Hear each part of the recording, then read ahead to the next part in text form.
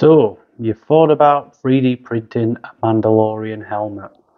Now, this is what got me into 3D printing. I did want to make an Iron Man suit first, but I wanted to 3D print a Mandalorian helmet. Now, if you're going to start with that, you're going to need some files. Now, there's a few websites that you can use. Do 3D being one of them. That's where I got this file from. As you can see, they've got plenty of Mandalorian files on here, different helmets, Boba Fett, Bo-Katan. This was actually a free file when I got it. They do different files that are free certain days. I happened to bag it before it was taken off. Now it's $30.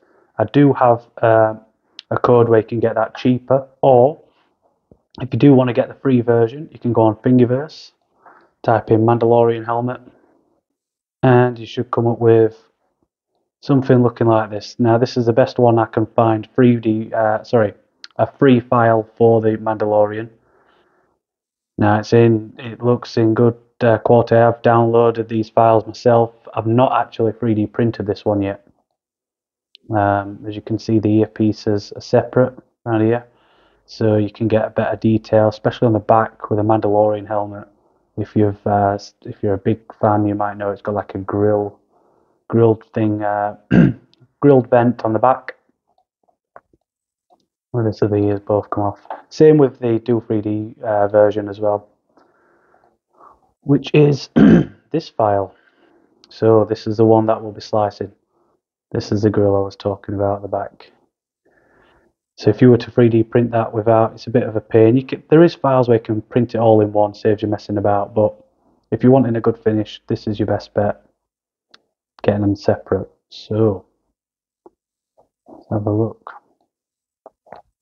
So once you've got your files, you're going to want to put it on your slicer, your 3D printing software, depending on what you're printing on.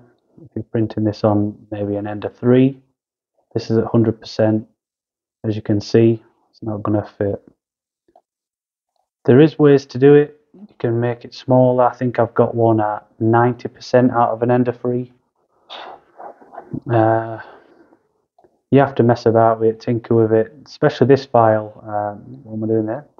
This file, you can get it on about 90%, maybe 92 from what I remember. You do have to play around with it. Some files are a lot different. See this Do 3D file, see how steep this is?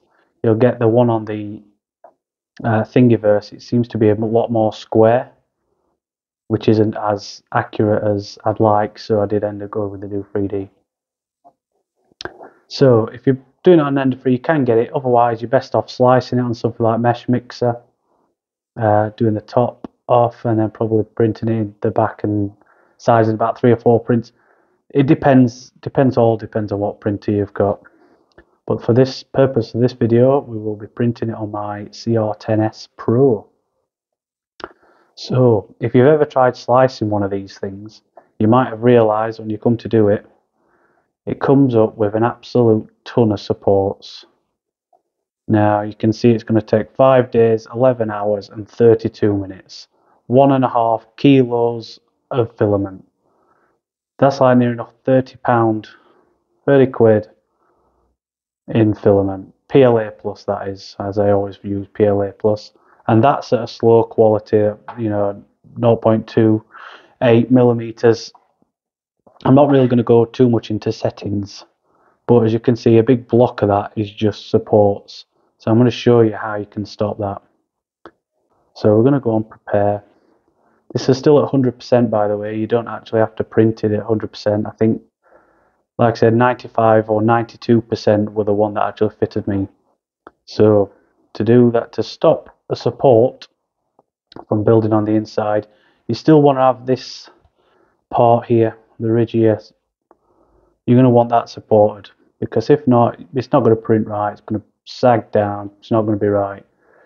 But underneath the dome, as you can see, that big red splodge there, that's what you want to get rid of. That's the main support. That's what's going to take you all your time. So you're going to want to go and prepare, and this little icon here, you can see that. This little icon here is to block supports. So you just place one down, and then you will alter this like you would a 3D print. Stretch it out, and you can mess around with this as much as you want, but you're going to want to cover basically all of this region around here. So once you've got it roughly in the middle, stretch it out. Oh, sorry, still moving it. It's hard trying to watch two screens. I'm not used to doing this, filming them. So yeah, you can extend it. Obviously you don't want uniform scaling on, which is me being silly again for the purpose of the video. So you're going to want to extend that fully down, and spin it around so it's roughly in the size of there. And as you can see now, it's taking a big chunk of that red out, but it's not covering it all, so you're still going to want to extend it a bit more out a bit. But you don't want to do that visor. You don't want to be taking into that visor because, like I said, you're going to want those supports. And you're going to want the supports around the middle as well. So if anything's creeping up here, you know you've gone too far.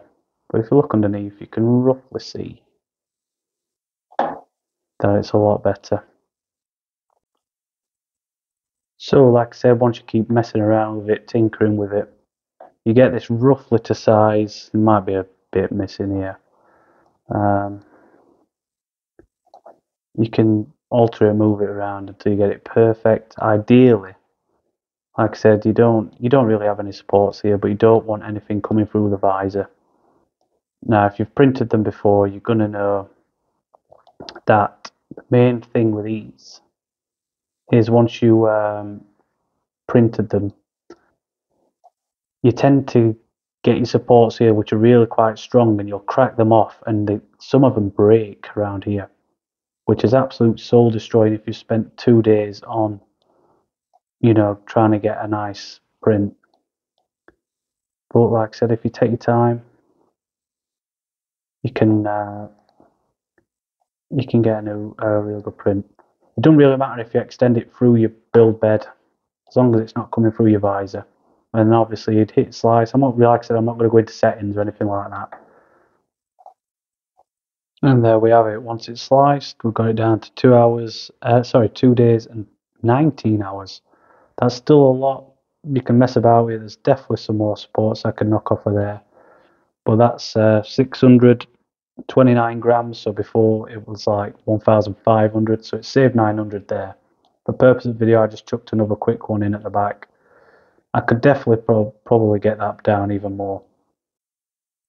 One thing I should have really mentioned, when you do actually print these, you're going to, even without supports at the top, you're going to get all your layer lines. So if you lean this back, you're going to tend to get them more at the front.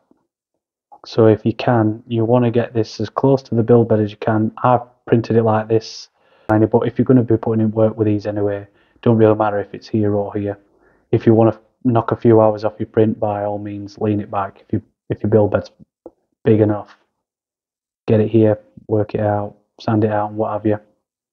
But if not, like I said, it might be worth just trying to lean them back a little bit.